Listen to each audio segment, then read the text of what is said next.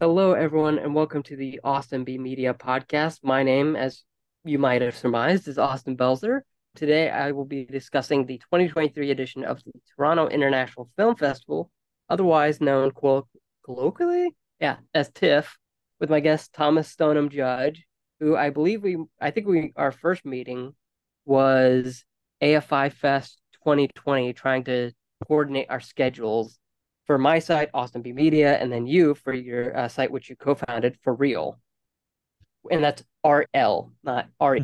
Yep, Um, little play on words there. yeah, it's probably better than my play on words. But first of all, thank you so much for joining me. One of my, I think, first fans. I think you were one of my first patrons too. Yeah. No, it's been great following you and your content. You're so active about publishing and being consistent and yeah, no, and you have really great work on your website. So I applaud any followers of Austin and yeah, hopefully we can continue growing our audiences. Yeah, likewise. But before we get into the hearty TIFF discussion, I want to give you the chance. I mentioned before we started recording, I was listening to Guts before we started recording. It's my hype album right now, actually. Um, but I'm trying something new. So, is there anything outside of TIFF you want to give a quick shout out to? That could be Guts, whatever. This has been a week of sci-fi for me. So I had a chance to see The Creator. So And jealous. yeah, I got to throw a shout out to that. I it's actually going to be my first real buzzed episode for Nice. the next set of videos that I'm going to be doing later on today. I'll be recording that and aiming to publish that on September 27th. At which point I will get back to a new season of Real Buzzed over the next couple months. And then last night I watched No One Will Save You, I did which too. oh Yeah. man, there's a lot to talk about with that one. But I think just as a sci-fi horror experience, it did its job. Yeah. I had some problems with it, but those are major spoilers. So Yeah, just check exactly. out my That's a if you've seen another it, go ahead. Uh, no, that's another conversation. yeah, but if you've seen it, go check out my letterbox review. It'll tell you my exact thoughts on it. Um, but mentioning Real Buzzed and the creator, so for those who don't know what Real Buzzed is, it's a you pair alcoholic drink. I think what was your Secret Invasion one? Oh, Secret Invasion, I did. It was a bourbon for that one. Can't remember Yeah. specifically which one.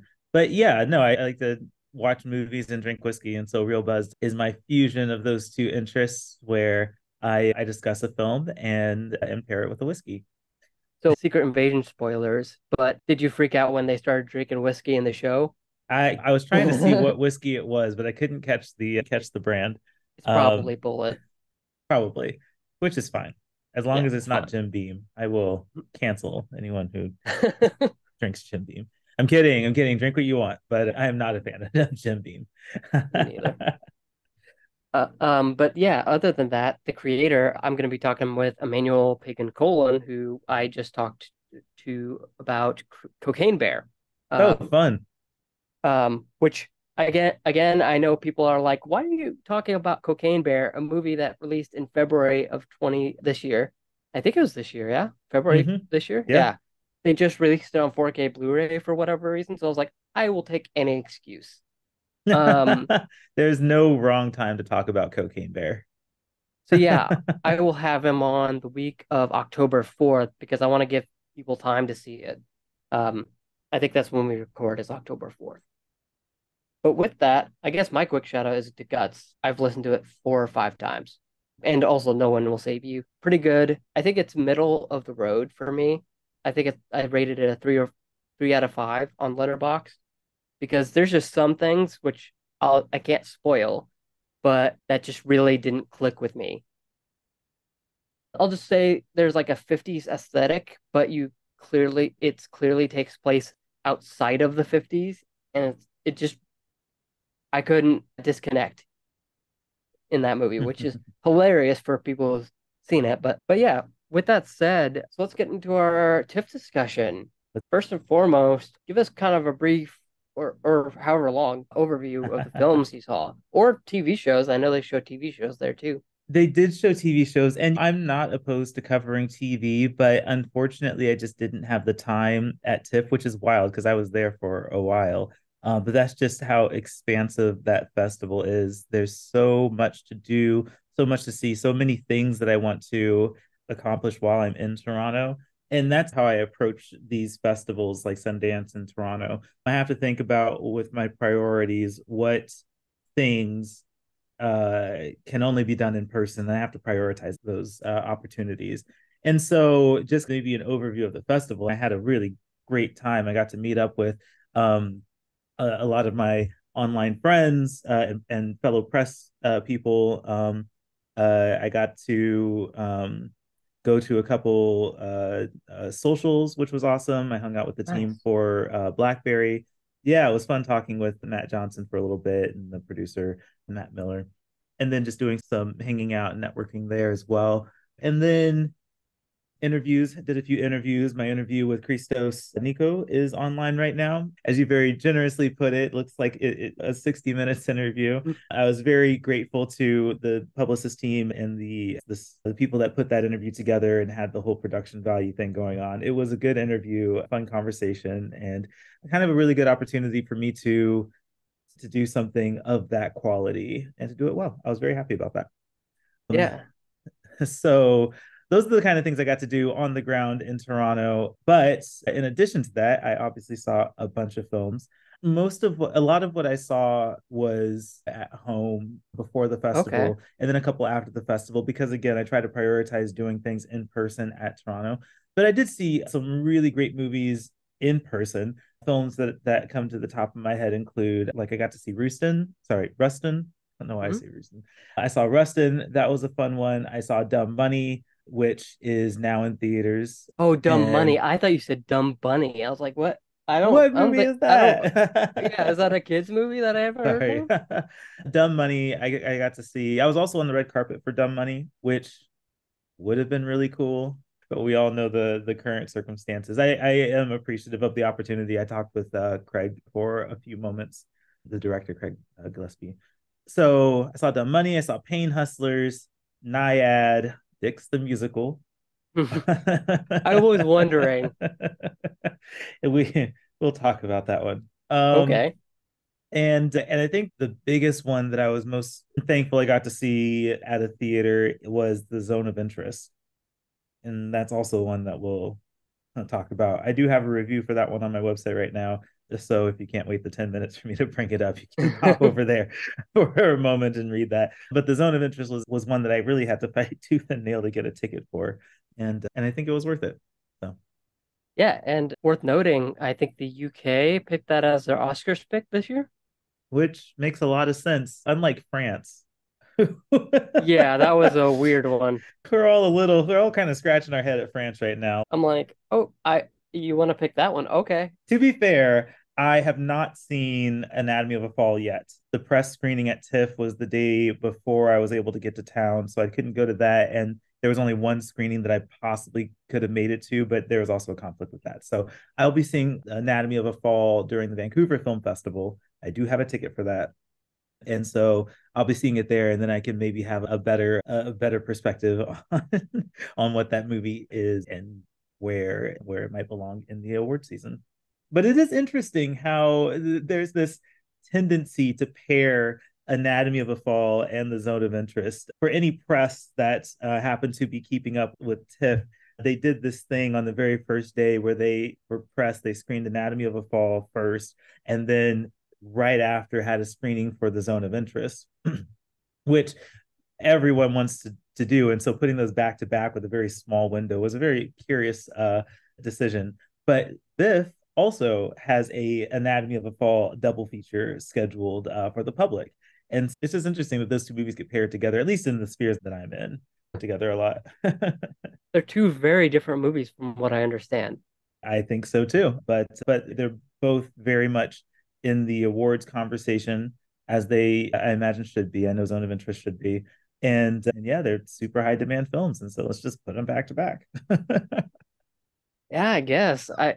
And it's weird. I don't think I've been to I say been, all my stuff has been virtual, but although I did want to go to South by Southwest, what was it, last Mm. year, Mm-hmm. but a little behind the scenes, they make you pay for that ticket, and that ain't cheap.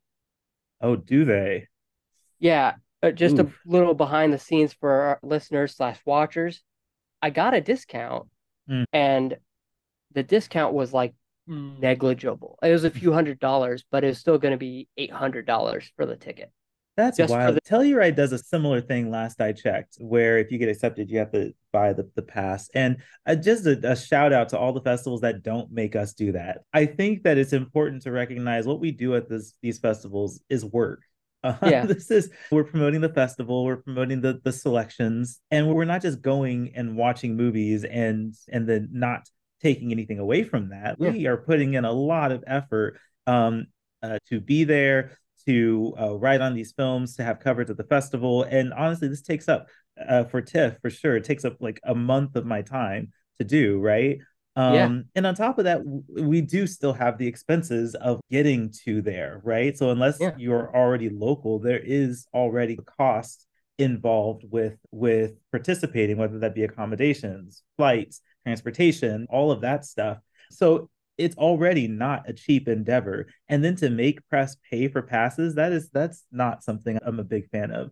But I go on that whole rant just to say, firstly, that we put in a lot of work with what we do, and don't think that us talking about watching 4 movies a day is just fun. yeah. That itself is exhausting, but we also are Mm. working with that. But secondly, supporting your favorite press people is important, and to hit that Patreon. Yeah, That those funds go a long way to helping us do what we do and be in the places that we need to. And so that's anyway, there's my rant. yeah. And to echo your sentiment, I think Tribeca, which is my most extensive coverage, and this was Mm-hmm. all from home, mind you. I think it took 2 months from like credentialing. Before I was even credentialed, they were like, "Hey, here's a bunch of Tribeca emails in your inbox." So I probably sent 300 emails, Woo! um, something like that. I'll have to go back and look one day, and Yeah. then scheduling interviews, recording and editing those interviews, Mm-hmm. and making little cute social media clips for those interviews, and then writing those reviews. It easily took a month, almost 2 months of my time. Yeah. So yeah, So the takeaway here, thank you festivals for recognizing the work that we do and comping our press passes. And thank you supporters for helping fill in some gaps in the other expenses that are involved with uh, festival coverage. yeah, you can go to either of our patrons to support what we do, which I'll mention at the end of the show. Both, I guess both of ours, because we both have So patrons. I do not have a Patreon yet. You can actually support me directly on the website, and Okay. I'll make sure to send the link so that you can publish that if you have a description area. Oh, yeah, I do. But yeah, so getting back to TIFF, what was the overall theme of the festival for you? I know with Tribeca, there was like a New York, we're only talking about New York Yeah. for whatever reason, but did the strikes impact Yeah. that Yeah, in any ways? let's Or is that the theme? let's get into it. So if you haven't attended TIFF before, they obviously every festival has its focus when it's programming. TIFF Mm. is really good at programming international film, so Asian cinema. It's really good at programming Canadian cinema. And then typical years, it's really good at programming fall blockbusters, I guess you can say. Like they premiered Glass Onion last year, Woman King, Bros, right? So they also have a pulse on the mainstream film world as well. And then there's a lot of other like indie films thrown in there as well. So they know how to pick out gems, they know how to program really well. But with this year, there's this little thing going on that's the strike. And that's certainly, I think the effects of that was at least apparent to me as a press person. I don't know how apparent it was to casual TIFF goers. Maybe regular TIFF goers might have noticed the absence of movies. I expected Dune 2 to be there. I expected Killers of the Flower Moon to be there. This might have even been a good platform for Wonka, Color Ooh, yeah. Purple. Those kind of movies weren't really programmed. I think the biggest ones were Dumb Money, which is now in theaters. Not the most important one to see there because it's now in theaters already. And, and the next goal wins, which I think is solidifying the nonchalantness. What's the word to use on how apathy the an apathetic Taika Waititi film? It just doesn't accomplish much. So anyway, but for the programming that this festival does have, it was really top notch programming still, and I really appreciated that. It seemed like there was an effort to pivot and accommodate or at least work around what's going on with the strike in the most efficient and effective way. And I think they did that. I think that they did have some good heavy hitters. I think that they had some nice gems, some good under the radar finds, and I'm excited for those to start working their way into the world.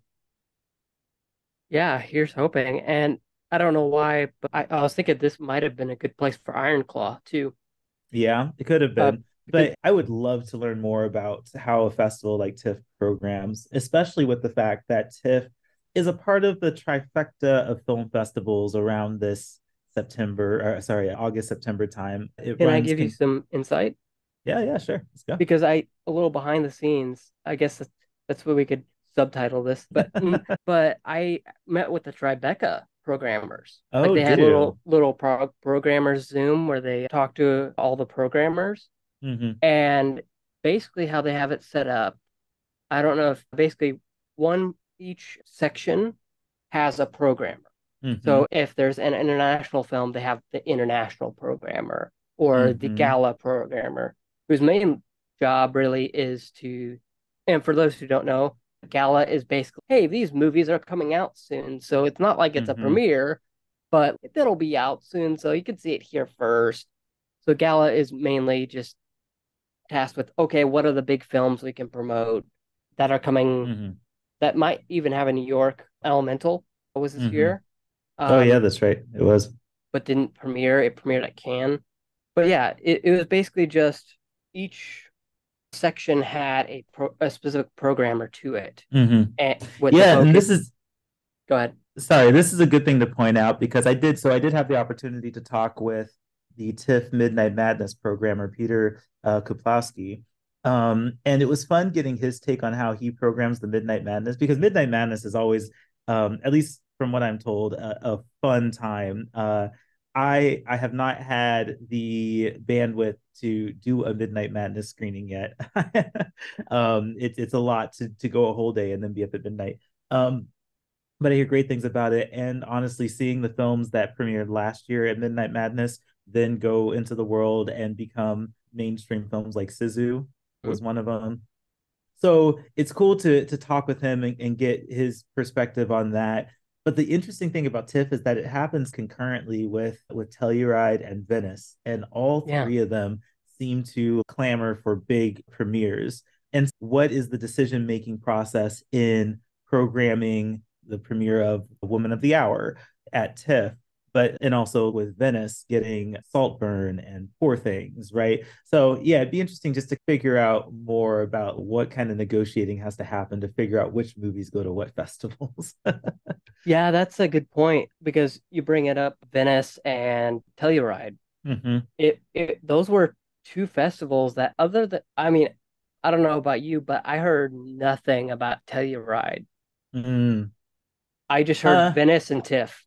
yeah, tell you right. I wasn't very in tune with. It's almost like it's not a private festival, but it feels that way. It happens in Yeah. like this small town Colorado. I don't think that they have their program is super simple. It's just these are the movies, these are the times they play, and I think that Yeah. they announce their films like the day before the festival or something. So really, you're just going and being served up what they come up with, and I think that there's probably a really cool experience involved with that if you're affluent enough Yeah. to afford that experience. But yeah, so I guess for those reasons, I don't really pay as much attention to Telluride. If I'm not mistaken, that's where the Bike Riders probably premiered, and so Yeah, I think so. that was their big get for this year. But then, of course, they played a bunch of things that also played TIFF and Venice. But Venice, I think, is the one that has at least this year, it definitely had the biggest premieres. Yeah, it definitely had the splashiest things on social media, especially Mm-hmm. after Poor Things got. Mm-hmm. I think they were doing. Was it reviews that they were doing? I can't remember. But but yeah, it was interesting this year because it felt like Telluride faded into the background. But yeah, I would be interested next year for the festivals to see because Tribeca doesn't usually do those programs. It was the first Mm-hmm. year that I've been invited to one at least in the 3 years I'd been covering it. So if more festivals want to do that, like AFI Fest, if you're listening, also please buy me a plane ticket because I cannot afford the trip to LA otherwise. But I would love to see something like AFI Fest, especially since they integrated AFI docs into their Mm-hmm. programming, or even just like something next year, like Sundance would be nice, Mm-hmm. to have a more sit down moment where press can talk to the programmers and be like, hey, why did you program this here? Like you said, like Mm-hmm. why program it here as the premiere rather than Venice or Telluride Yeah, or and I Cannes? guess I just wonder because obviously each programmer is responsible for their own festivals, and in going into the fall season because of that cluster of festivals that happen at the same time and they're all high profile. Like this makes me wonder. Even with, honestly, I'd like to talk with the filmmakers who have to make these decisions. Like they're getting, Ooh, yeah. So there's a lot, but I think that it's important that to know that every festival has its own vibe, right? What I yeah, was explaining with TIFF, each festival has its own vibe and they curate the program to that established vibe, which is great, right? Because Sundance isn't going to have the blockbuster features, but it's going to have movies that become mainstream staples, things like Past Lives. Y'all, I cannot stop talking about Past Lives. That still haven't movie, seen it. oh, bro, do that. Get off of this It just came podcast and available then, for rent. I'm yes, gonna as soon as I can. Past Lives is amazing. And so it was Sundance is the place that premieres the indie films, the directorial debuts, the sophomore films.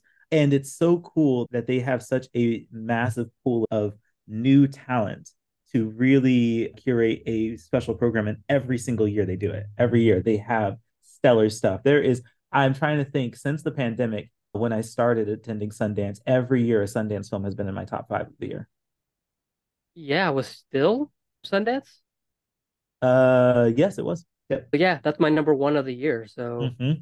and I didn't even Yep. go to Sundance. That was something I saw on a random like Saturday on Mm-hmm. Apple TV Plus. And honestly, I challenge you to go back and look at where some of your favorite films premiered at, because you might be surprised how many films you've seen and loved premiered at Sundance. I think about Donnie Darko was a Yeah. Sundance premiere, and I spent years like appreciating Donnie Darko, but it wasn't until I started doing the film festival thing that I went back and looked, and I was like, oh, well, that's a fun fact.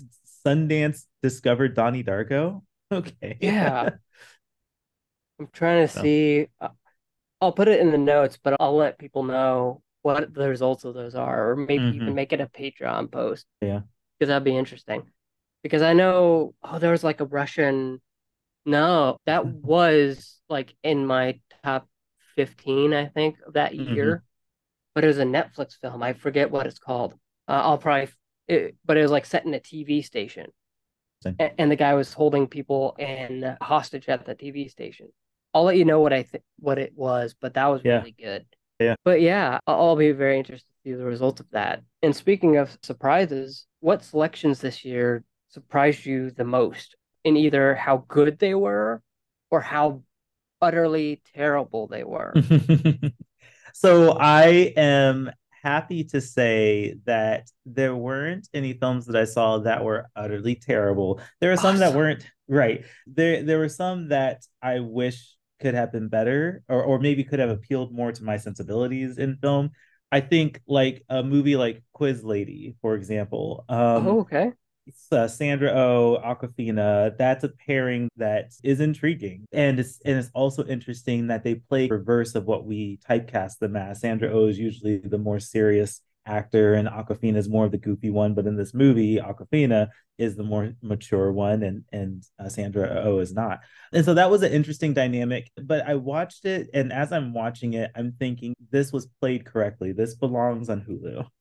This is exactly where this movie belongs. This belongs on TV, on the couch while you're like, I don't know, maybe, I don't Writing know, up a like review. writing a review, which I hate to say, but it's that kind of like lowbrow comedy and just something that is so low involvement. Um, Yeah. Hulu is where it belongs. So it does have a couple really funny scenes that I feel like they just like they made and then wrote the movie around because when it gets really funny, it is exceptionally funny, just like SNL skit funny. Modern But SNL or old SNL?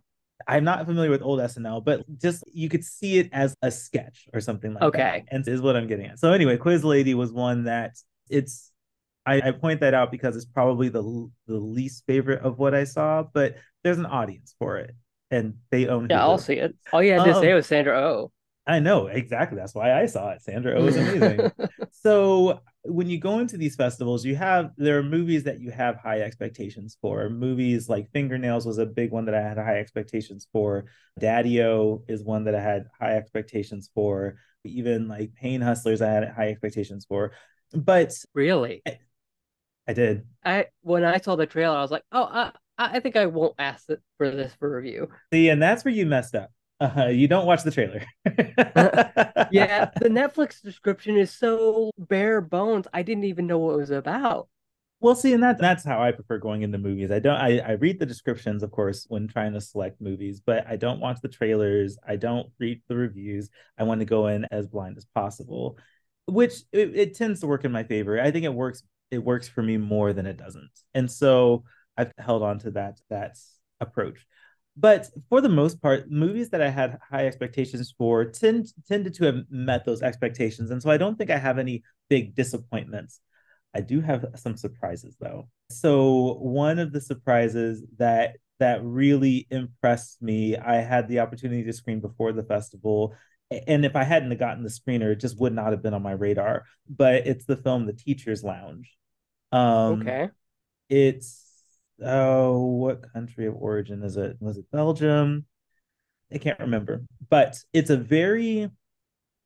not a very involved kind of film from the premise, but it does a lot when it comes to building tension German and film. suspense. German film, yeah, building tension and suspense in a very normal environment over seemingly, relatively speaking, low level offenses.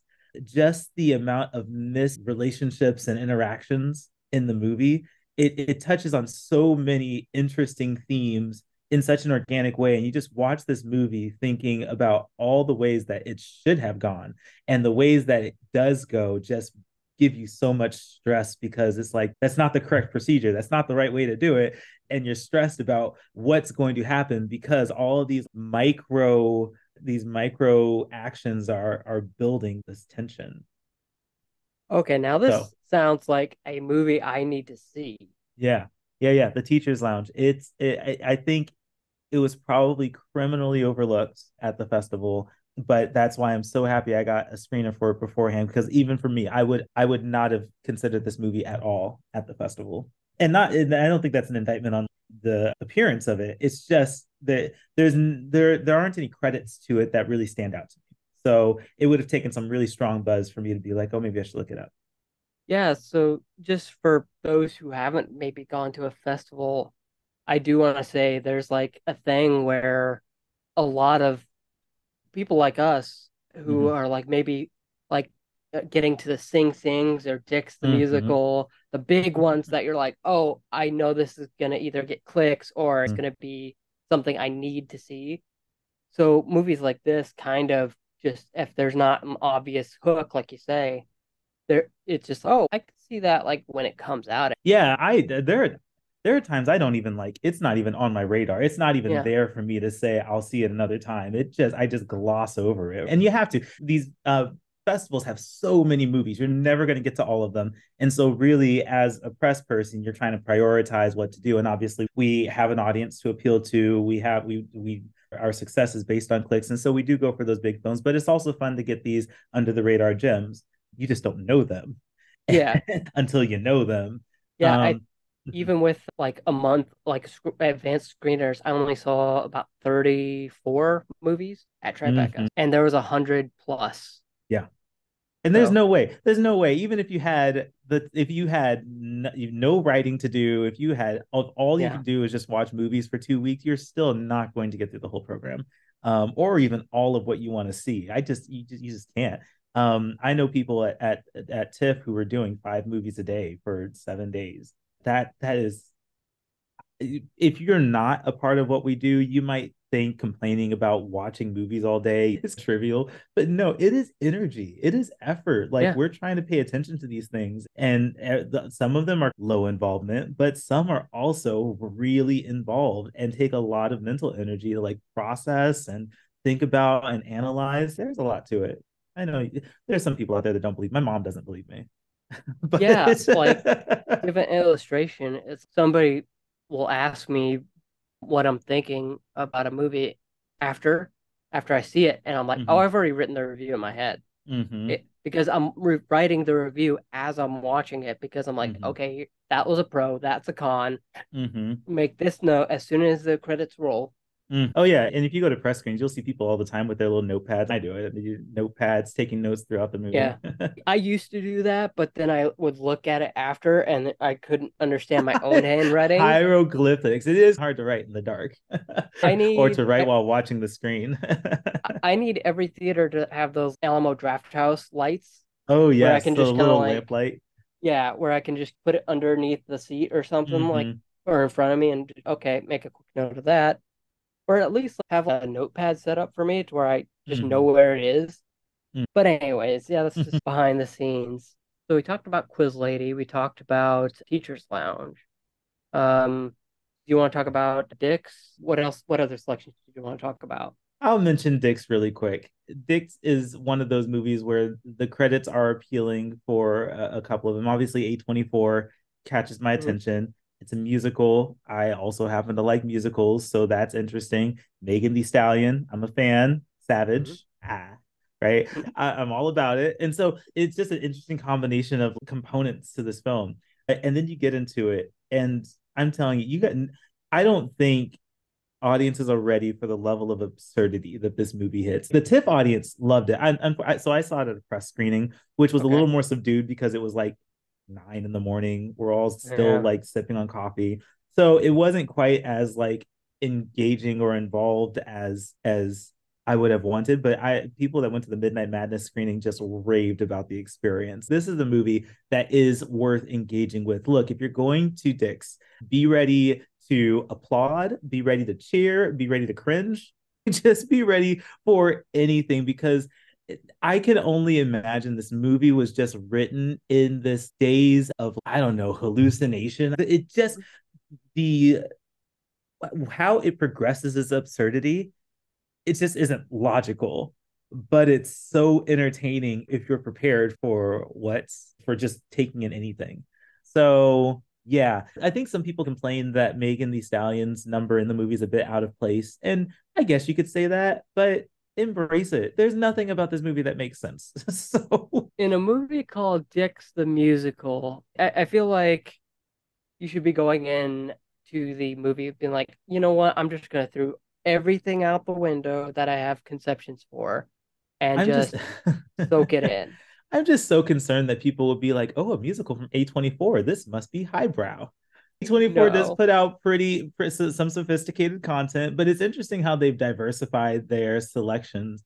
I was on a A24 retrospective podcast from ContraZoom and the people over there, and we were talking about what makes an A24 film. And I think that there was a time when that was a more straightforward answer. It's genre bending, sci-fi, hard hitting drama, things like that. It was a very niche studio that did have kind of a subset genre that it focused on. That is not the case anymore. The No. A24 spans so many different genres and so many different kinds of movies. And so it's harder to answer that question now. But the answer that I gave then, I think this was a couple of years ago, the answer that I gave then that is still, I think, pretty relevant is that what makes an A24 film an A24 film is that it's memorable. Whether it's you like it or not, whether it's good or not, it's a movie that's going to stick with you and that you're going to think about and remember. And I think that's still true, especially this year. A24 is cranking out just incredible films, again, across the span of all genres. And the ones that I have seen are still very memorable, and some of them I cannot stop talking about. Yeah, I would add an addendum onto that Mhm, is that they always look a certain way. Um, mhm. they're very pretty looking. Very. Like even the whale, which was like really dark, both in cinematography, but also in tone, it was also like, oh, this is how an A24 movie is supposed to look. So it was a different aspect ratio for Yeah, sure. okay. So the one time they actually got outside 4:3. But Um, yeah, even the Iron Claw looks pretty beautiful in its own mhm. way. Yeah, it's interesting because they have a level of professionality to their movies that isn't polished, right? Yeah, It's quality, but it's not glossy. And I don't know how better to explain that. When you go to your local Regal or AMC and you watch the blockbuster, that's what I call glossy, right? Like it's yeah. very like high resolution, IMAX 8K. cameras. Yeah, yeah. It's a polished film, Yeah, I guess, is the only way I can explain it. But A24 films do have a grit to them a yeah, lot of times in one way or another. So anyway, I'm because I think that Dix was supposed to come out next week, but I think yeah. they pushed it to after the Taylor Swift Everyone's movie, afraid of Taylor. as they should be, as they should be. When Taylor. really, I guess as long as the Swifties aren't insufferable about it, I'm good. Oh, we Uh, will be. Just wait. We will. okay, Dix is October 6th. That's 2 weeks from now. Let me double check. I feel like I saw That's what the date. A24films.com says. Oh, I wonder if that's limited release. That might be limited. Honestly, you know what? If Dix the Musical wanted to have a successful limited release, they would only show midnight screenings. I mean, or just exclusively at Alamo Drafthouse. Yeah, exactly. Put that in places where the proper audience is going to be in a place to accept whatever it is. Um, And that ain't my area. mm, yeah, so according to my contacts, it was moved to the 20th. Okay, so that's probably So, the wide. yeah. Anyway, Fix the Musical. I Yeah. am very interested in seeing what people how people react to that. Yeah, based on my market, it'll probably be like another Fast Lives where I have to wait to rent it because Are I they swear gonna are they gonna release it in Missouri? in Springfield, Oh, okay, that makes sense. but that's 2 hours away from me. I'm not driving 2 hours. I ain't That's doing that. Even funny. for Beau is Afraid, or Nope didn't even play here. Um, Yikes. yeah, I was like, so I just generally have to wait till it comes to rental That's fair. or Spirit Awards because generally A24 just rocks the Spirit Awards. Oh yeah, they do Um, for sure. Sorry, I'm here. The yes, there is one I didn't get to, and there's a story, a cautionary tale, but also just a little sad on my part. There is a film that I had a ticket for to see on the day that I got into Toronto, mhm. but that day was yeah, it was. I took a red eye in that day. I went straight to the festival. I did get to see Guillermo del Toro talk, and that was fun. I had to meet up with some people, and by the time that screening came at what 8:30, 9 o'clock that night, I was just like, that's not gonna happen. I'm going to Yeah, fall asleep on that movie. I don't know anything about it yet. anything after 7 is It was a long day, and again, I took a red eye that day, so I didn't really sleep all that much. yeah. So I skipped the screening that night and was really bummed about that, but I still had a lot of week, and so I rescheduled myself to see the press screening on Wednesday. But of course, because my schedule shifted multiple times throughout the week, I had to see something else during that time. So I then had to cancel that again. And so then I moved it to another day and then didn't couldn't go to that. So I think there are three different times that I was supposed to see this movie and didn't. And then it won the audience award. And that movie is American Fiction. And I am so Oh, mad. I am so mad. It's not even a film that was like, oh, I that wasn't on my radar. I missed it because I just didn't know. No, I knew. And people were talking about it. And there were just some difficult decisions that I had to make. In fact, the very last opportunity that I had to see it, I had to choose between that one and the my favorite film of the festival, actually, Hitman. And I'm oh, like, okay. I that that is an impossible situation to be put in.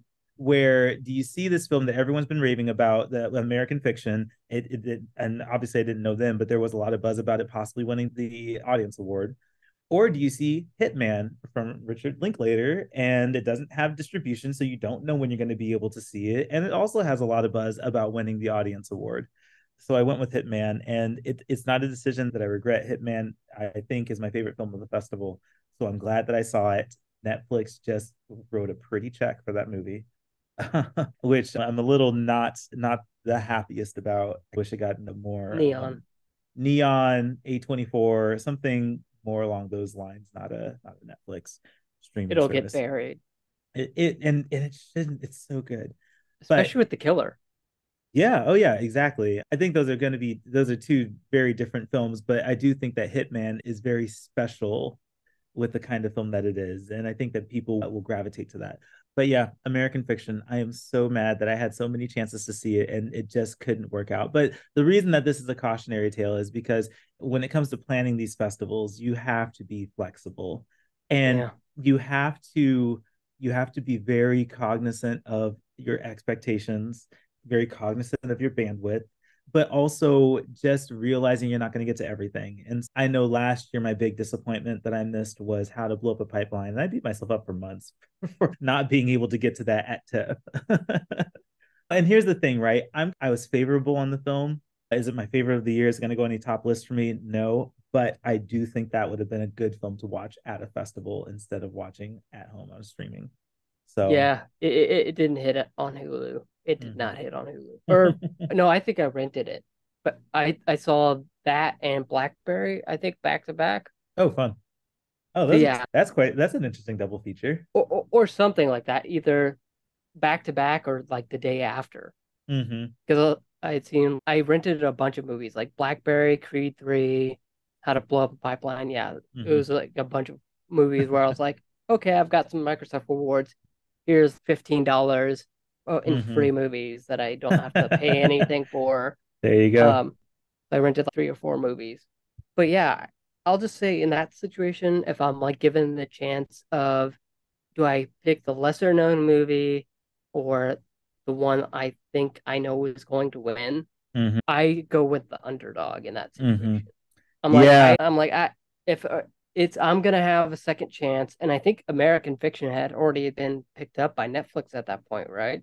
I don't. It's a MGM film, but it has a release date, and I think that ultimately became the deciding factor. Is okay, American Fiction. I think it comes out in November. It has a release date. It will be in theaters. Hitman at that point was not picked up yet, and so we knew someone was going to pick it up. There was just too much buzz Glenn about it. Powell. Yeah, exactly. And he is honestly, if there is a little more preparation, I would have put him in the Oscar race, and maybe he should. And that's one of the concerns that I have with the movie is that Netflix picked it up. They're not going to rush it to award season. I don't think it's going to come out this year. It might be a spring release, Yeah, and there might March. be, yeah, March, April, maybe even May. I don't know, but I don't think we're going to see it anytime soon. I think Netflix is going to bank that one and hold on to it for a little bit. And so I'm happy that's the one that I chose to see because it is really good. And now I get to spend indefinitely raving about a film that nobody can see. I run into that situation too because like our son, I don't think got picked up at Tribeca, and I'm just like I recommended it to the director of something you said last night in our Mm-hmm. director interview plug, and but I'm like I don't know if anyone bought it. Mm-hmm. I haven't heard anything since Tribeca. Which is Um, tough. and But like a movie I mhm. saw at Slam Dance, Waiting for the Light to Change, just Mm-hmm. got distribution like a month ago. Yeah, so that's I think that's one of the challenging things about the festival is, and I've talked with a bunch of friends about this, is we go to these festivals, we see these movies, and then we go to our friends and scream, "This movie is so good!" And of course, our friends reasonably respond, "Oh, cool, where do I watch it?" And I'm just like, "You can't." It comes out in And 2024, so it's a question mark. We don't know. That's the fun of it. Isn't this fun? But I with will say the good thing about Tribeca 2023 is there was a lot that came out that same week. Take Care of Maya dropped on Netflix. The John Daly or something like that. John something a comedy special on HBO Max or sorry Mhm. Max. Please. The internet wants me to call Twitter X, and that's just not happening. No, So I'm just gonna call it Twitter. yeah, as we should. But yeah, any I think other well, so I morsels? really quick on Hitman. I think what we're gonna see if Netflix wants a winning strategy for this movie, picking up the kind of steam that it deserves, I could see Hitman going to Sundance. Sundance is a good, Ooh, yeah, that this would is be great. a good opportunity to put it in Sundance because Sundance is like a fast track to award season. If you release at Sundance, you have a pass on on getting through the year and into award season. I think that there have been quite a number of films that have been able to go from Sundance to award season. And I think before Everything Everywhere, that was just a very hard thing to do otherwise. So I could see Netflix sending it to Sundance, it having a lot of exposure there, and then a like mid spring, early summer release like Past Lives. Yeah, And I think that would be a winning strategy for getting Glenn Powell at least a nomination. So. yeah, just Netflix. Look at me, Netflix, if you're watching. I don't think you are, but listen to me. Listen. Don't drop it when like 30 other movies are releasing that same week. Don't do it. Drop it when nothing is coming out. That way you can give people like a solid week to digest it. Do this with The Killer too. I don't care that it's November and it's going to be a packed November. Just drop these big movies in a void where you have Uh-huh. nothing. Yeah. Um, like Fair Play, I think, is getting dropped into a void where there's not a lot coming out this October. Mm-hmm. And Reptile too. They moved both of those up. Oh, Um, funny story about Reptile. I didn't see Reptile at TIFF. I did sit in the theater before it started. I was going to the press screening, and it was my plan the whole time to go to the press screening of Reptile. And I got to the theater and I sat down in my seat. I was like 20 minutes early, and I was like, I don't think I want to see this movie. And then I went to see Dix. And that was like the best decision that I made the whole festival because I just didn't think that Reptile was going to be the mood that I was in at that morning. And so I just made this like game time decision. And I think that was a decision that worked. what you didn't want to see another movie with Alicia Silverstone in it It's not. at I a think fest? the cast looked great. I just thought, man, there's nothing about this movie that really appeals to me. I'm going for the cast, but it's a longer movie than I feel like dealing with right now. And Dix just sounds like a lot of fun, and I think Yeah, that I could use some fun right now. So this is again is along the lines of being aware of your bandwidth and your yeah, expectations at a festival. Like making those game time decisions can be crucial to having a good festival. yeah. And I don't say that as like a derogatory thing against Alicia Silverstone. I'm just like, this is weird that you're in this movie with Benicio del Toro, but I guess Justin Timberlake's in it too, so Yep. it's weird. But I know you have a hard out I that was a little happened late. We like can. 5 minutes ago, 6 minutes ago, actually. Really quick, any tips for those who want to go next year to TIFF? This is a really great question. Yes, I do have tips. In fact, I have tips that I don't know if I want to share because they work so well for me. But you know what, Austin, just because we go way back, I'm going to give insider Okay. information here and I'm going to give exclusives for your audience. Here's the thing. Like I said before, managing expectations is important. And when you're going to these festivals, getting tickets can be ridiculously tough. It's just the demand is so high. And honestly, these festivals really prioritize their high paying donors and their high paying memberships and everything. And so they typically have first crack at these tickets. And so for some of these high involvement or high demand movies, it's very hard to get tickets, especially to the premieres. So tips when it comes to that is to just keep trying. And if Ticketmaster is managing the tickets, don't use it. Just call in your tickets. They can still accommodate purchasing tickets over the phone. Call in your tickets. Do not deal with the ticketing system for first run trying to get premiere tickets. It's a nightmare every year. And I also have a personal vendetta against Ticketmaster. We all know you're a Swiftie. You can say, Yes, I am, but Ticketmaster screwed me over a few too many times, and so that's a personal thing that I have. But even just in general, just getting tickets through a Ticketmaster system is just it's not fair. It's not awful. fun. It's not even there's any redeeming qualities to it. It's so dysfunctional. don't do it. Call your tickets in. As soon as the phone line opens, have the number ready, dial it in, and talk with the receptionist and let them get the tickets for you. That is the biggest thing that I've learned at festivals like this. Yeah, and if you want an alternative system, TIFF, I don't think you're listening, but for whoever manages the ticket system, just do Eventive. That seems to be working pretty well for other festivals. I know that's majorly for virtual festivals, but Mm-hmm. I feel like there's a way you could do that for physical festivals too. I also wonder if just an in-house ticketing system. Look, Sundance slays. Okay, Oh, Sundance. Sundance. We all bow to Sundance and how Sundance just executed everything so well. I never have complaints about how Sundance does things. They are just on point with their systems. Yeah, and their 2024 website just opened this Mm-hmm. week. Their logo is having a stroke, but other than that, It was so funny. I got the email and it says, "We have a bold new logo." And I looked and it's like the I was same like, logo with the number dropped. And I was like, okay, that's what we're calling bold. You know what? that You that guys have some. isn't the flex you think it is, Sundance. What, I don't get it. What's the dropped for? I What don't, is that? I looked everywhere. I don't know.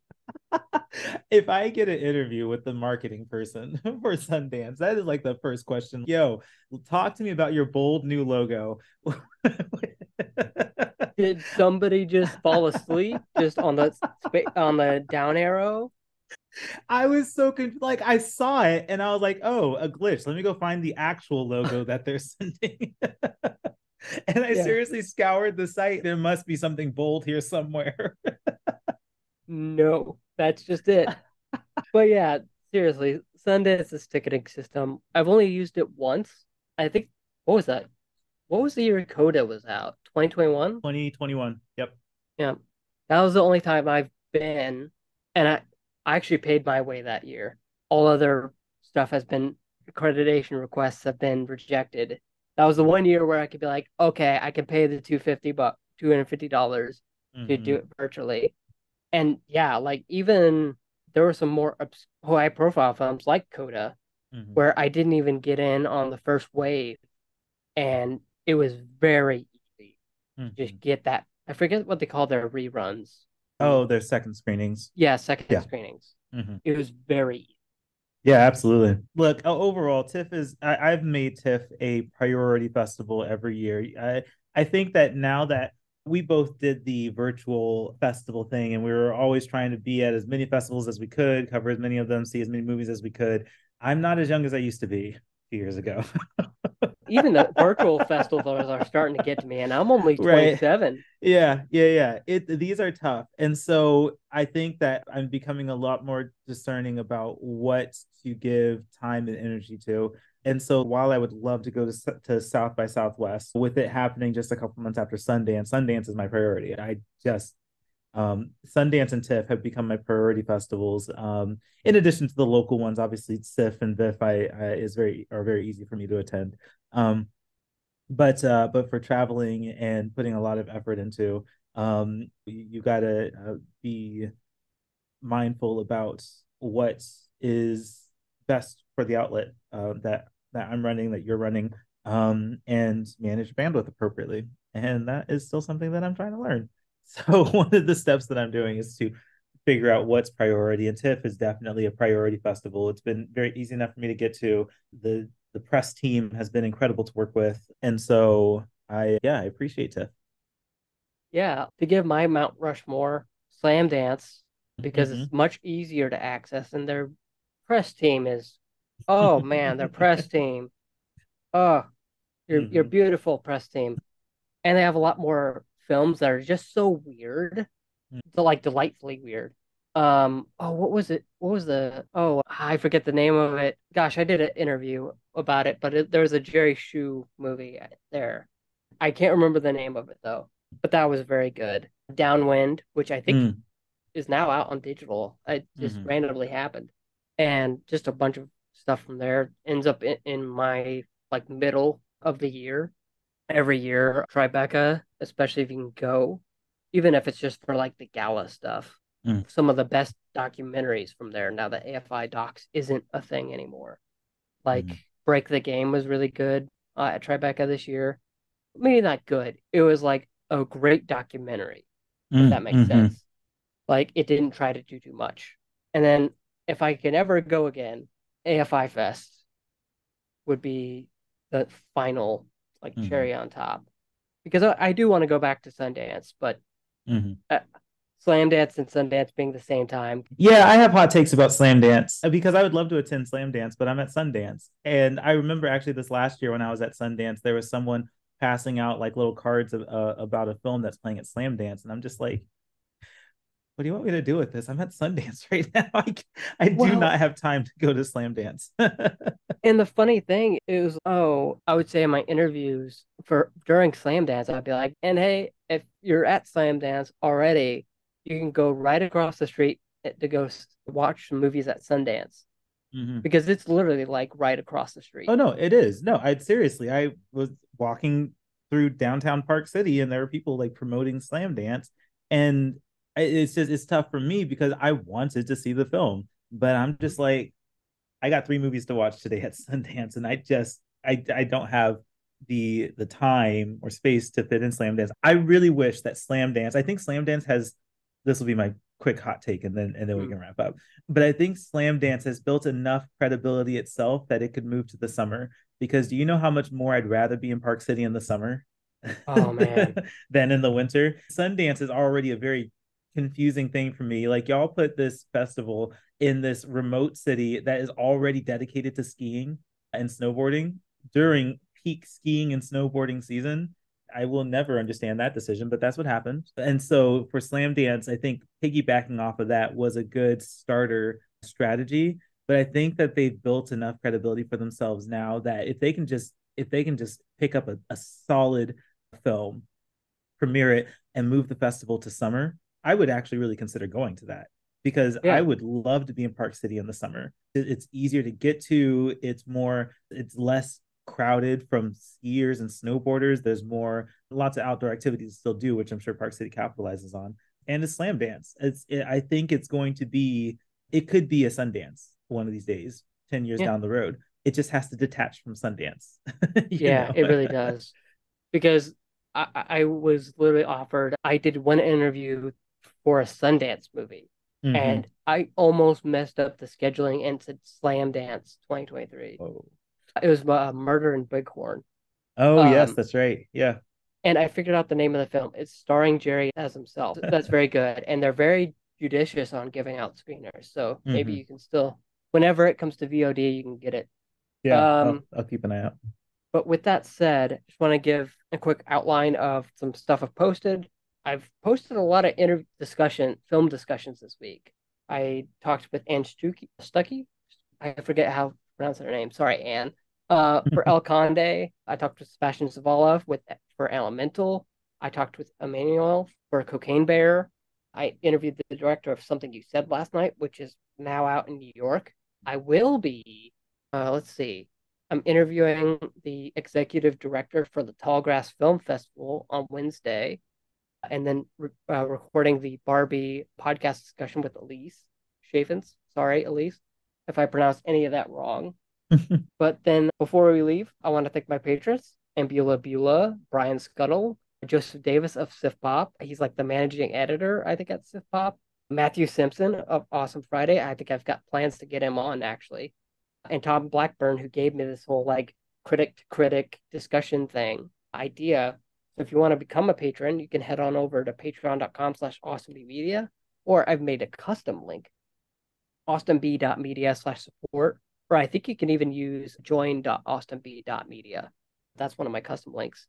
And if you want to listen to these podcasts on Spotify via the patron feed, I believe you can connect your Patreon and Spotify accounts to listen to these discussions in audio form 24 hours before everyone else. With that, thank everyone for listening to the Austin B Media podcast. I have been your host, Austin Belzer. If you've enjoyed this episode, please subscribe, leave a rating, and review on your favorite podcast app, wherever applicable. I know some don't have ratings or reviews. I know Spotify has ratings and reviews, but some others don't. see. You can also follow me on social media at Austin B Media, everywhere except for Twitter/X. Um, let's see, Thomas, where can they find you? Oh yeah, absolutely. So you can find For Real on Facebook, Twitter, Instagram. Most of the handles are at This Is For Real. I think Instagram, someone's hogging that one, so it's This Is For Real at underscore IG. IG. Yeah, but you can also find all those links on the website.